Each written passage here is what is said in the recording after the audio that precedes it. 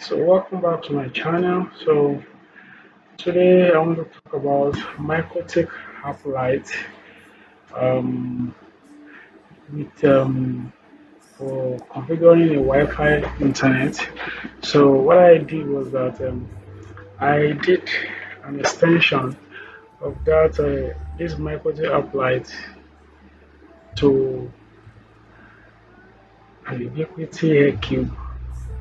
So using the MIKROTIK PoE out via the AirCube PoE in. So I was able to achieve that. So there are two methods which I used. So I want to actually discuss it in this tutorial so that it can be of help to somebody out there. Okay, is a little design I did on the on the um on the Microsoft Visual, just to actually explain what I have done. Just explain to see how the design looks like so I can actually understand what I'm explaining. Here is just the location where I use it for them.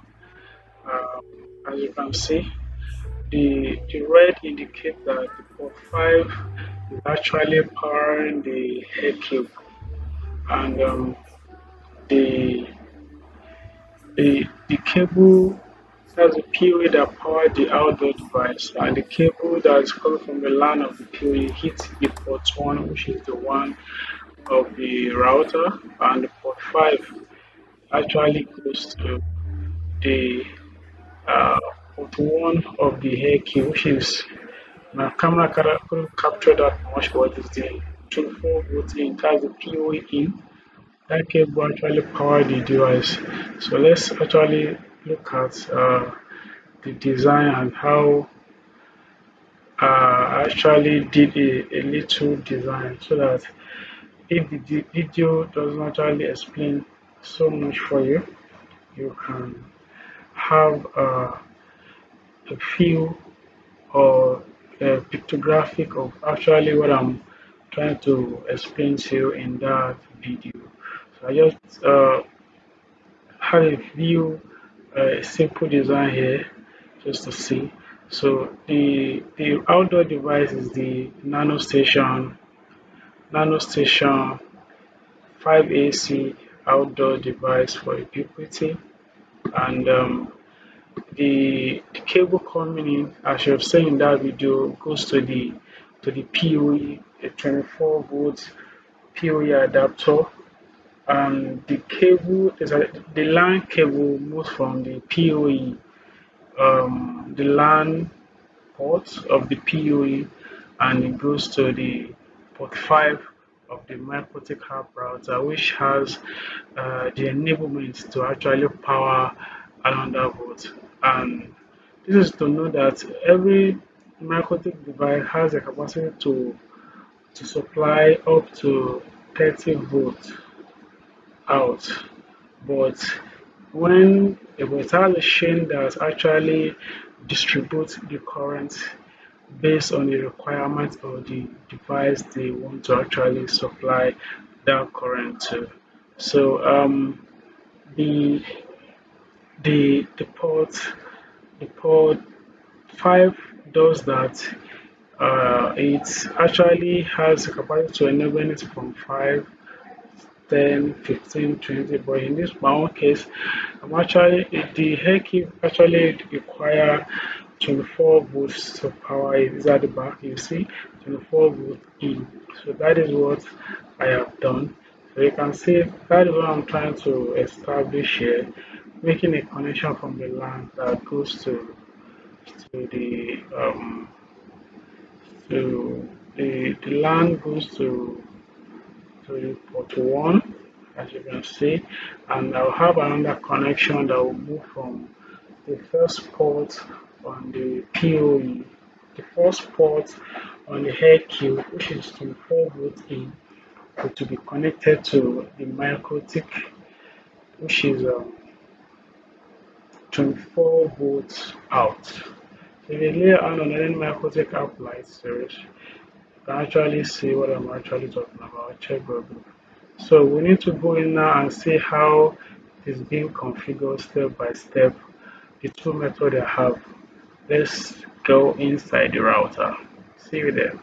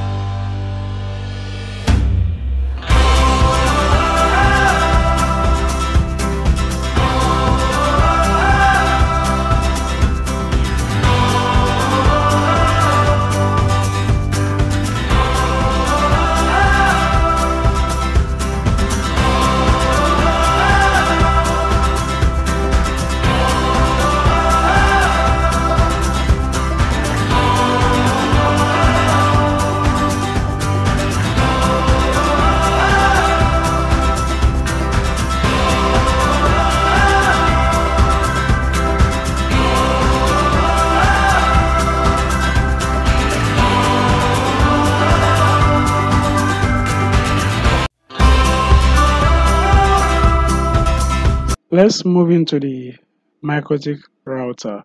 So as you can see here now, we have the one, which is, as you can see, the IP, and we have the LAN, which is 192.168.200 network.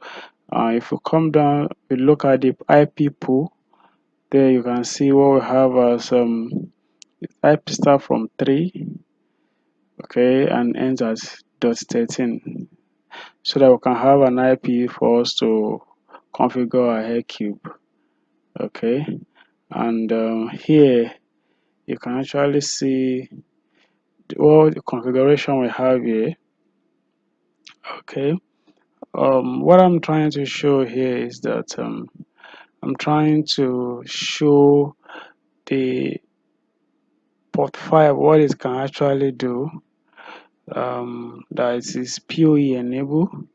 It has there you can see that it's PoE enable, and it said that it is automatic. When it sees any device, it automatically detects such device, and it can actually configure, enable that PoE with the required voltage. That's a chain that controls that the amount of power that such device will actually require.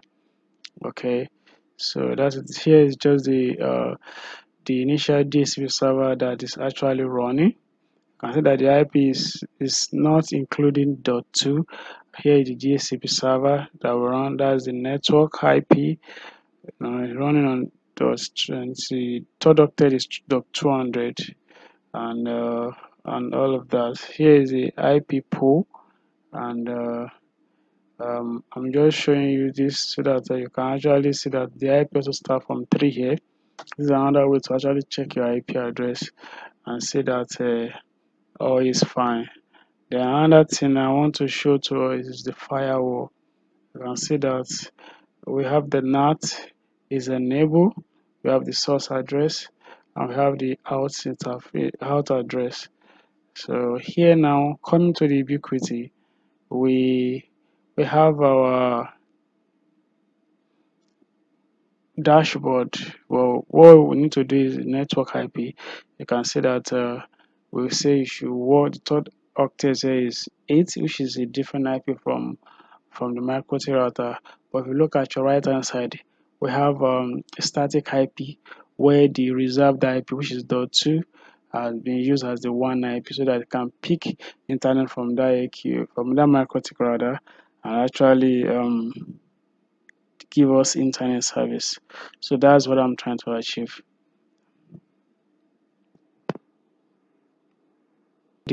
And the password is there, as you can see. So you can see that after the configuration there's internet, so we can do a ping test now on the on my LAN. We should be able to reach the Google DNS, which actually shows that we we are we are good to go. So it's the configuration is simple and easy to actually understand. But this is just the one stage of the configuration I want to show.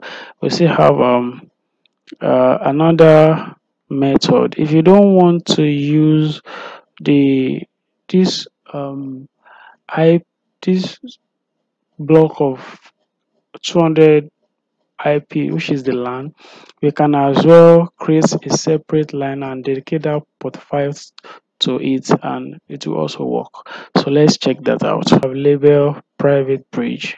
Okay. After saying that, the port 5 we want to use that has the PoE enable. Okay, we had the interface to the private bridge we have created. So that's the interface, and that is on the private bridge, which is the new bridge we newly created. Okay, and we can see that the rest of the ports are on bridge 1, which is the default bridge that's having a wireless.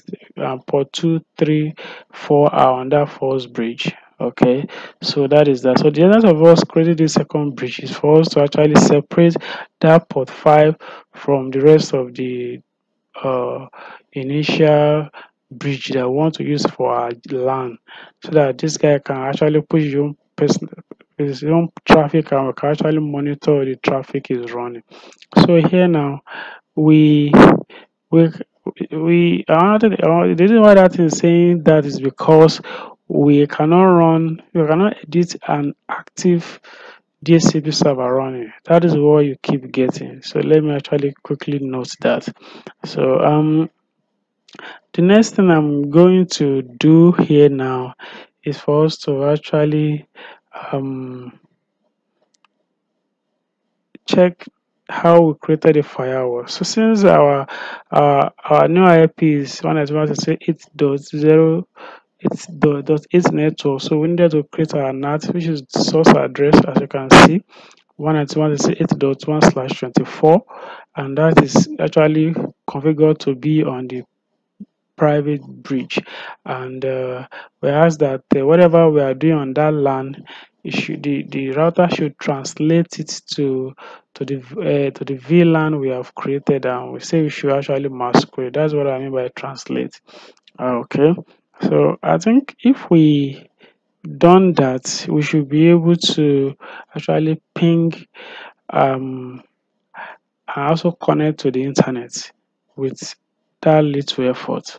So thank you. So the summary is just that you create a new bridge, you add that interface to the new that port 5 to the new bridge you have created.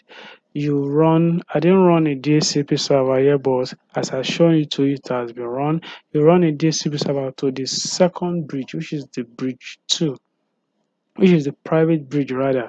Then you create a NAT, which has shown us you can create a new NAT and post your new LAN IP address, and the out interface is the VLAN interface that was actually created. So with that, you will be able to actually browse. So how will you implement it on the MIKROTIK or on the Ubiquity hAP? So for you, to be able to actually implement that on the Ubiquity devices, you just pick one of the IP from the pool of DHCP server you have created with the .8 network. Either you can use the last IP .2 or .3 to create a static configuration on the network section of the hAP, and you are good to go. It will actually browse just as the initial one was able to give us something reasonable. If you have any question, just let me know. I'm ready to give you all necessary support. Thank you.